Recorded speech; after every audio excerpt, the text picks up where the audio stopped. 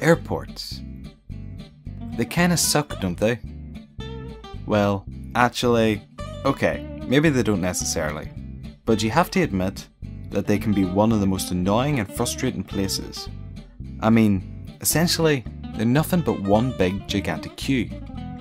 You queue for the car park, you queue for the check-in, you queue at security, you queue at Starbucks, you queue getting on the plane, you queue getting off the plane, queue for the toilet, queue for the baggage, queue for the bus, and after all that, when you finish your trip, you turn around and you have to do it all over again.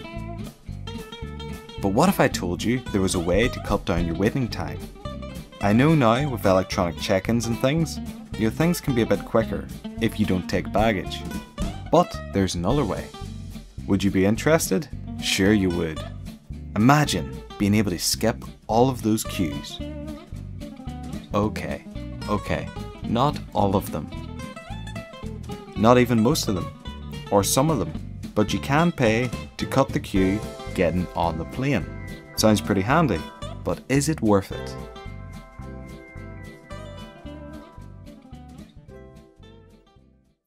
Hello and welcome to Well Actually. Today we are looking at priority boarding and asking the question, are they good value or are they a rip-off? A few weeks ago I went on a trip from here in Northern Ireland to Edinburgh in Scotland. And while spending most of the time queuing up, I had a lot of time to think about the airlines and flights and so forth. Today most airlines are offering what is known as priority boarding or easy boarding. This is where you essentially pay a bit extra to get into a different, shorter queue in order to get back on the plane quicker. In theory, this sounds like a good enough idea, but before we get into the details, let's look at the price difference. I went to various airlines websites and I found that there was a considerable jump in prices between the normal pass and the quick boarding pass. Some tickets cost up to £25 more, which is around $30, and that's for priority boarding. But what do you get for your money? One airline, for instance, added a small bag to your hand luggage and gave you these options. For anywhere between £12 and £20, you get a sit in the front of the plane. No, not the cockpit. Anywhere between £7 and £15, you can sit at the wings, which, well, might be a good idea. If your plane crashes, you can be the first out.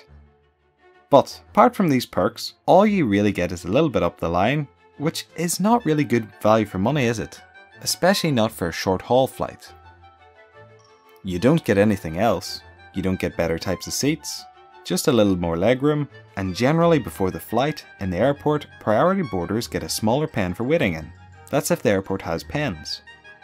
On my trip to Scotland, roughly a quarter of the plane was priority boarding, but only about 1/8 of the area was set up for priority boarding. The plane was fully booked and we were on a Boeing 737-800, which has roughly between 192 to 195 seats. The priority pen only had a row of 10 or so seats, and that was between about 45 people. So if people had the aim to get on the plane first so they could be lazy, well, they weren't off to a good start. But the question is, how much time do you save by buying a priority ticket?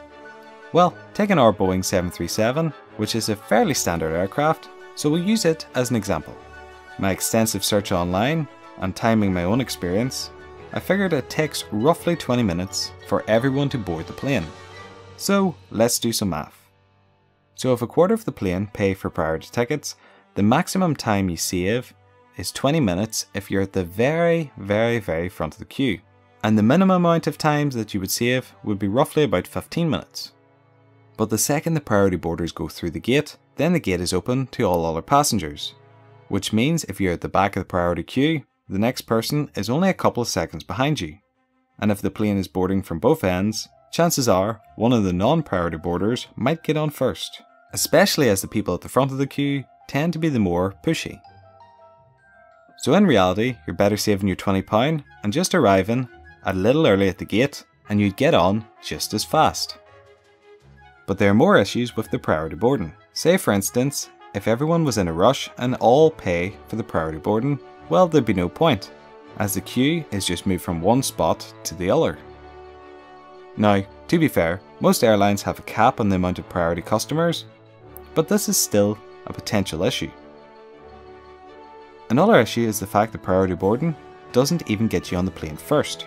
There are a ton of other people who get preference. For instance, people with disability, frail old people, and people with young kids all get called on first, and rightly so. But if the people who need to get on first can get on first anyway, then apart from really tall people who need the legroom, who really needs to board first? If you think about it, the plane doesn't leave any quicker, so it doesn't actually speed you up. All you're paying for is the luxury of being a couple of seconds ahead of others, and potentially getting another item of hand luggage. So, in conclusion, priority boarding is essentially only really for 4 types of people. It's only for lazy people, tall people, impatient people, or people with far too much money. Well, okay, I'm joking about most of these, but seriously, who needs priority boarding? On my flight, the people in priority boarding were all pretty young people when I was looking at them. So, if you're on a flight, just save your money and just buy the basic ticket, unless of course your boss is paying. If you've ever bought a priority ticket, I'd be interested in hearing about your experience, and whether or not you thought it was good value for money. Or if you have any interesting stories about flights you've been on, why not leave us a comment? I'd love to hear about them, and I might even write some of my own stories in the comments as well. I'd also just like to say thanks for watching, more videos like this are to come, and if you haven't already, why not subscribe? It would also be a big help if you would like to share this video on websites such as Reddit, Facebook, Twitter, etc, etc. Thanks again guys, and happy travels.